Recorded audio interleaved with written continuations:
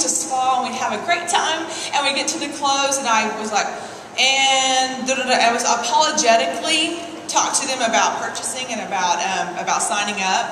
And when you make that mind shift and you take yourself out of the way and you make recruiting not about the jewelry, not about the luggage, and not even about you, but about them, and you share your heart. And the way when I do my close and I invite them to join my team, I am on my knees, I am eye level, and I open my heart, and I try to touch them some way about the product, about making money, and I mention credit cards because unfortunately most of us have credit card debt.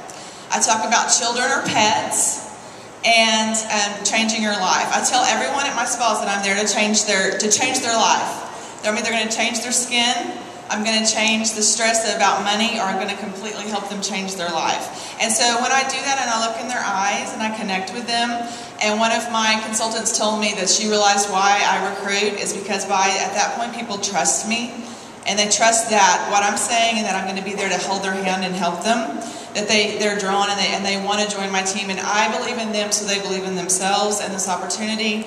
And just change your mind. It's not about you. It's not about the trip, but that's nice too. But when it's about other people and helping them and just having a heart for other women, you'll recruit every time. Absolutely. That is also the same thing that took you to be #1 Senior Director, right? Absolutely. So sharing the opportunity with others, tell us what it feels like to be able to have other people follow in your footsteps and taking people with you. You can do this business for a little while by yourself, and you can even make some pretty good totals, even team totals by yourself, because you can recruit and you get people qualified and you can add to a lot of your totals by yourself. But until you surround yourself with other people and you sincerely are recruiting them to help them and to encourage them and lift them up, you can't do this long term, and you can't excel without helping other people excel. And when you do that, then the rest of it just happens.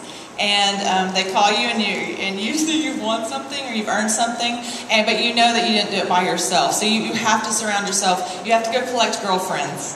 And when you do that, amazing things happen. Awesome. One more round of applause.